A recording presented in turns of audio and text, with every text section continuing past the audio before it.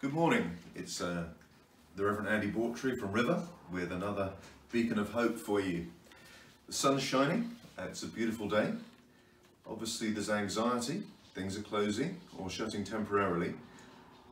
What do we do as a nation? Well, we put the kettle on and we have a cup of tea. It's always good to have something straightforward.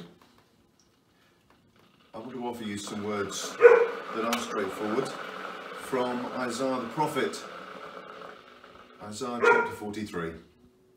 But now, thus says the Lord, He who created you, O Jacob, He who formed you, O Israel, do not fear.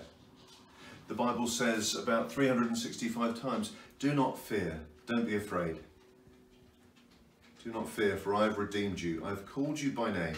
You are mine. We're held in the palm of God's hand. He loves us. When you pass through the waters, I will be with you, and through the rivers, they shall not overwhelm you. We don't need to be anxious at this time. We need to trust God. Take care.